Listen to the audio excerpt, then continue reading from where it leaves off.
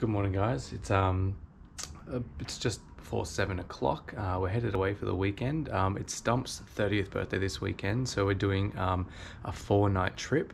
Unfortunately, the girls aren't coming. They're going to their grandma's.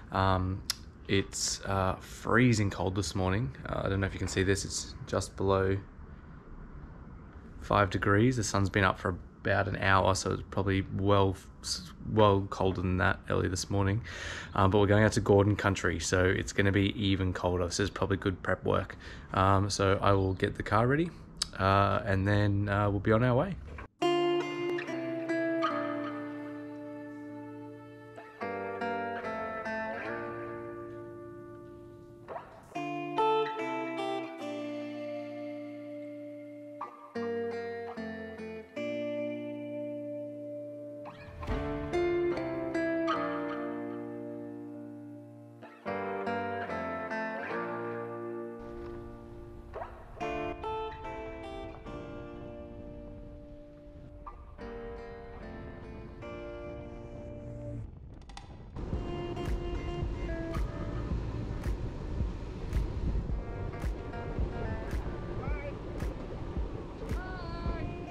Just got here and started setup. We're staying in Banshee Valley. I heard on the TV this morning this is the coldest snap we've had in 110 years or something. So last night apparently it got down to -5 out here in the valley. So we might be in for a frosty evening. There's three couples here so far. We got, I think, 3 more coming tonight and then 1 coming on Saturday. So we'll get set up and going. The Gordon Country campgrounds are between the Gold Coast and Warwick in the Great Dividing Range. They're sat on roughly 4,000 acres with 12 kilometres of waterfront creek. With many camping grounds to choose from, make sure you do your research as to which one will suit you best. We stayed in Banshee Valley. There are also glamping tents, cabins and cottages to choose from if those suit your needs. I will link the booking site and the map in the description below. There are plenty of animals that call this area home. Keep your eyes out for donkeys, cows, kookaburras, cockatoos, and the occasional bull. Just please remember that these are wild animals and they should be kept at distance. And listen to the chorus that some of the other native birds woke us up with.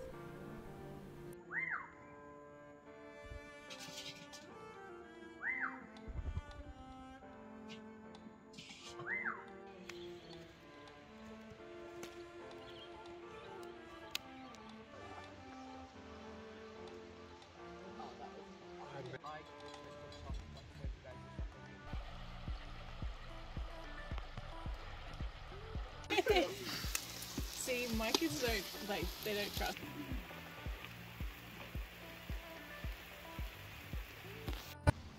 After overnight temperatures were down around -5 and a warm breakfast in their tummies, the boys thought what better way to cool off than to jump in the frigid waters. That's different.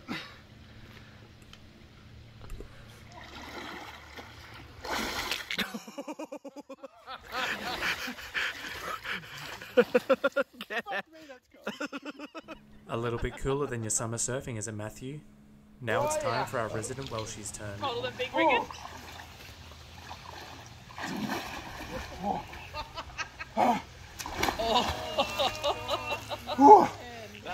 Just in case you were wondering, the water didn't turn his hair white. That's hair colouring for our Old People's Day, celebrating Stump's 30th. With no kids around, it meant we could eat like kings and queens. Here's Ben preparing espetata for us, a Portuguese dish. Yeah, I want to do the same time as you. Well, they're so good, eh? We got the Kmart one. That's on another level. That's like you go to a cafe in Portugal. After a big lunch, make your own pizzas was a perfect way to end the day.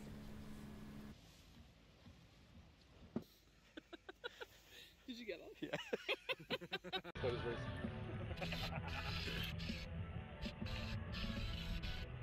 Well, our chilly weekend has come to an end. We're just going to pack up now. The 4-wheel drive tracks are open, so we're going to go have a quick look at those on our way out. There's a couple of fun little lines that we saw that we're going to attempt. None of us are hardcore 4-wheel drivers, so they're not going to be anything too crazy, but it's good fun to try. A couple of new purchases that we tried out this weekend. The awning walls for the Bushwhacker have kept us super warm all weekend.